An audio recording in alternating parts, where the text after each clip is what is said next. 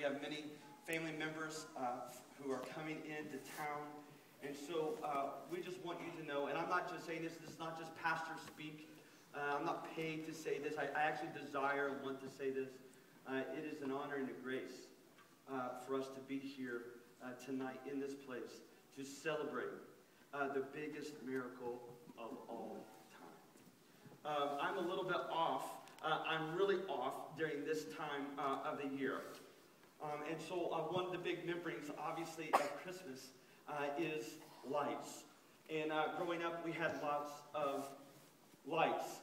In fact, whenever I think of Christmas and I think of lights, I wish I could tell you that I think very, very spiritual things, but I actually think of growing up in a very, very small church, and we would do a Christmas play every year. And the first time I think of lights associated with Christmas, I think of Linville Tucker. Really, nobody knows Linville Tucker, and that's okay. Let me tell you about Linville. Every church has a Linville Tucker because every church has that person that has that next gadget, that has the new thing coming out, and they have it in their possession. And I remember in 1980, 1981, I'm not going to go any further than that. Here we are having this little Christmas play, and Linville was the first guy that had the camera, the video camera, that you put something called a VHS tape into the camera. Just like all things, when they first come out, they're not the best quality in the world. And so those first portable cameras that you would put on your shoulders, where you would video, you had to have lots of light in order to capture the image. And so this video came with this honkin', that's the brand name, honkin', light that was right on top of the camera. And so we realized after this first year, we really didn't need a cardboard with glitter for the North Star. We had Linville's light. That's all it was. And so not only would he film our Christmas play, he gave everybody cans at the same time. And so that's what I think of when I think of light. The other thing I think of is at the beginning of this month, I said to Ange, I said, you know, we need an overhaul on our lighting system. And so that's such a guy to say lighting system. And so we went ahead and got our Christmas tree. For us, this was a big deal because we got our Christmas tree the first week of December. And that's way fast for us. And please pray for our Christmas tree because it's dead. And so it's raining blades right now. Like you just walk through our living room and it's little sound effect, you know, that was, thank you for laughing at that. And so, and I said, Ange, I want to get, and I don't know where I got this desire. I said, I want to get those lights that when they get warm, they bubble inside.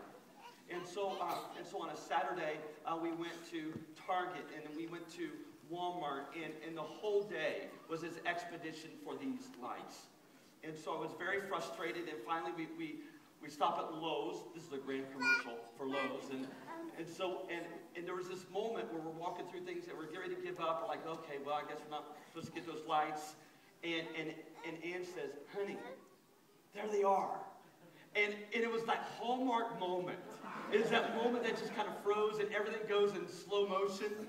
And there those bubbly, watery lights are hanging on the shelf. And it has all this kind of light going on around it, and this angel pointing, well, these are it, and everything's, you know, it was such a beautiful, beautiful moment. And it's interesting, all the energy that was poured into artificial light that was going to go on a dead tree. Well, tonight, while we're celebrating, is God the Father, 2,000 years ago, having a light that he will eventually put on a tree. And that light on that tree produces life. At the very beginning of his ministry, Matthew in his gospel says this about the ministry of Jesus. He says, the people dwelling in darkness have seen a great light, and for those dwelling in the region of shadow of death, on them a light has dawned. So tonight we're talking about that great light. In John 8:12, when Jesus talks about his own ministry, this is what he says: I am the light of the world. Again, Jesus spoke to them saying, I am the light of the world. Whoever follows me will not walk in darkness, but will have the light of life. Two things we just want to simply get across tonight is, first of all, we unabashedly say here that Jesus is the light of the world. When the gospel says he's the light of the world, that means that the need for Jesus is universal.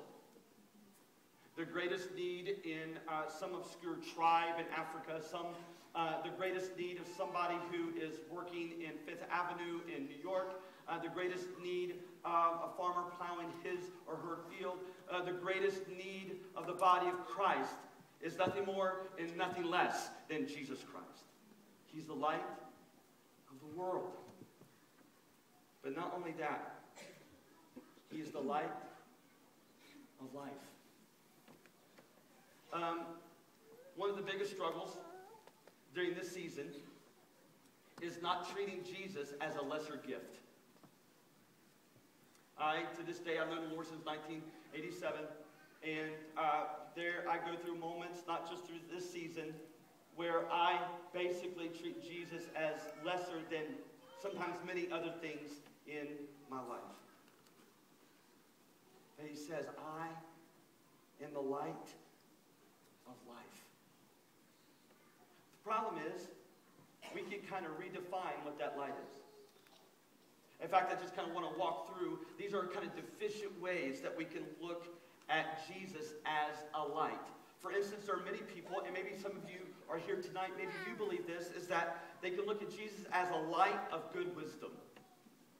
In other words, the basic value of Christ is that he is a person that is able to give us good lesson plans for life. In other words, he's a grand teacher, and nobody has ever taught like the person of Jesus Christ. The problem is, that locates the main human problem is that we have a lack of knowledge, right? That's a deficient view of the light of Jesus. Some people believe that Jesus is the light of what I call virtuous morality. In fact, I don't know if you've ever seen those book of quotations, The Moral Compass by William Bennett, and you'll go through all these books of quotations about things about good morality, and I promise you there probably will be a quote or quotes from Jesus Christ. And so what that says is that the value of Jesus is that he is a good moral model for us to follow. See, the problem is, it basically says that the basic human problem is simply our bad behavior. Well, some people believe that Jesus is the light of exemplary leadership. That our basic problem, the basic diagnosis of the human dilemma is that we just have bad leadership. And so therefore we want to put our hope in systems, in programs, in people in government, and in laws. And so therefore that's the basic problem, is our lack of direction.